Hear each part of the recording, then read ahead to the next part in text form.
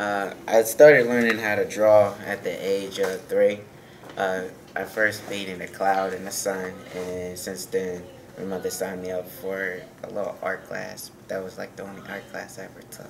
The one that taught me the most would be the Bubble Man, because when I first started drawing figures, I was never taught the Bubble Man. I was only taught to draw lines and then have dots, which then you connect the dots, which shows muscles and base of the face tones. I was never taught the Bubble Man, which made everything a lot easier to draw.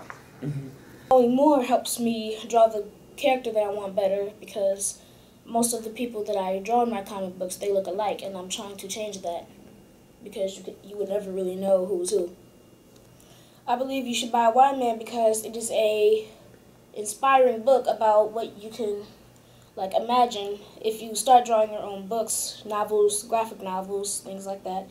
You can get an idea about what you want to draw.